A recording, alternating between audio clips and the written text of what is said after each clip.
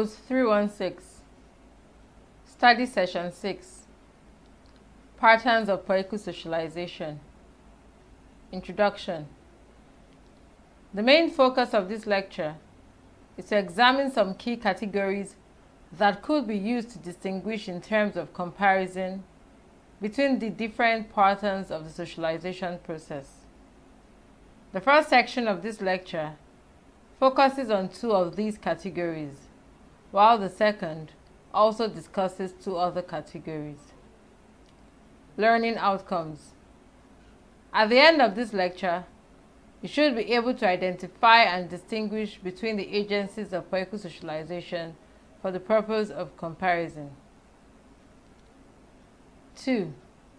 You should be able to describe the scope or time span of political socialization agencies and process. The agencies of political socialization are the institutions through which the political culture of a society or political community is transmitted. The most prominent of these include the family, schools, and other educational institutions or learning centers, voluntary and peer groups, mass media, that is the press, and governmental agencies. For ease of reference, all these agencies can broadly be classified as primary and secondary agencies. The primary agency refers mainly to the family, which can also be subdivided into nuclear and extended. On the other hand, the secondary agencies refer to those relatively formal and extra-familiar institutions in which a child moves from childhood to adulthood. The most prominent secondary agency is probably the school. Other secondary agencies include associational, that is peer group, occupational, and professional groups.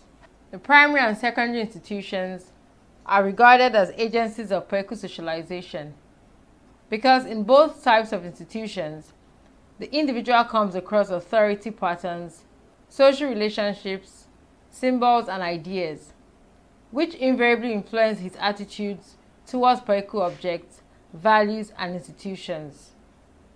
Suberu 2004, page 27. For example, we can argue that an individual's attitude towards public figures, institutions, and authority in general is most probably a function of the type of relationship he had with his parents or guardians when he was growing up. Another conceptual category that has been used to distinguish between different patterns of political socialization is process.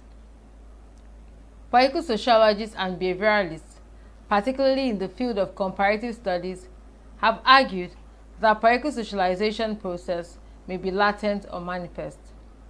While latent socialization is more often associated with the primary agency of socialization, that is the family, manifest socialization is more often associated with secondary agencies.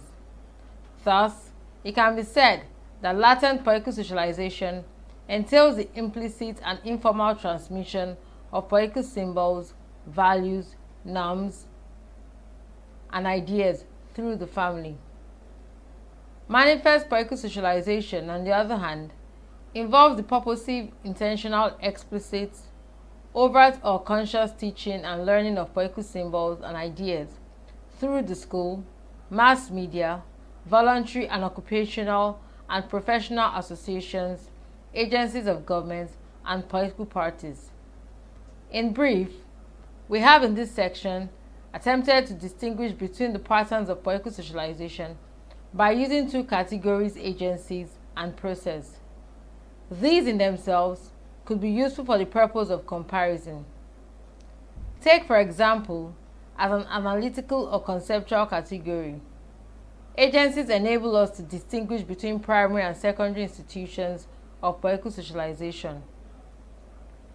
The primary agency is the family, in which a child is formally introduced to ideas, values, and symbols within his or her environment, while secondary agencies refer to such extra-familiar institutions of socialization as the school, mass media, and political parties.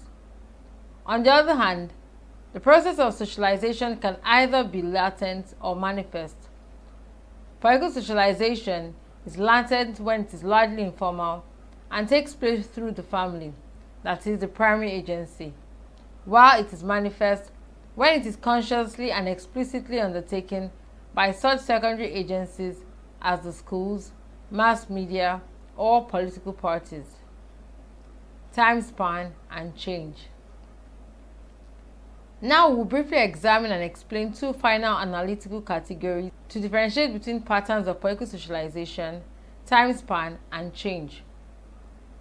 Ultimately, they are also adaptable for the purpose of comparison. Time span simply refers to the specific period or phase at which socialization takes place in an individual's life. Therefore, the time span of socialization may involve an individual's childhood or formative years, or on the other hand, his adulthood or years of maturity, or both. Political socialization, or the entire socialization process through the primary agency, that is family, is not only latent, but also most often occur in the formative years of an individual.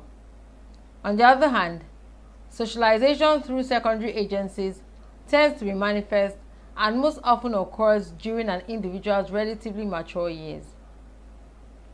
The final analytical category, change, seeks to illustrate the structural consequences of political socialization on the polity or political system. Political change refers to a fundamental or far-reaching transformation in the distribution or exercise of authority in the political system. On the other hand, relatively insignificant or incremental changes in the patterns of political participation and association, which do not alter or upset the existing distribution or exercise of power or authority in the polity, can be described as a non-systemic change. Generally speaking, political socialization is a stabilizing process and hardly produces sudden or systemic change. The process of socialization becomes destabilizing or produces systemic change only under conditions of rapid modernization, transformation, or general societal crisis. Briefly, our discussion in this section of the lecture centered on the concept of time span and change as analytical platforms for understanding the various patterns of political socialization, and this may be in the formative childhood or mature adulthood stages of an individual's development or life.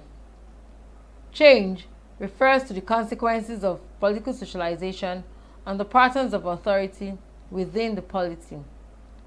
Political socialization can produce systemic or non-systemic change, while the former refers to a sudden, fundamental, or far-reaching change in the polity. The latter refers to a minor or incremental political change. Study session summary. In this lecture, we attempted to differentiate between the various forms or patterns of political socialization through the use of some conceptual or analytic categories and platforms. These are namely agencies, process, time span, and change. The ultimate aim is to make these conceptual categories adaptable to comparative analysis. End of study session 6. Thank you for listening.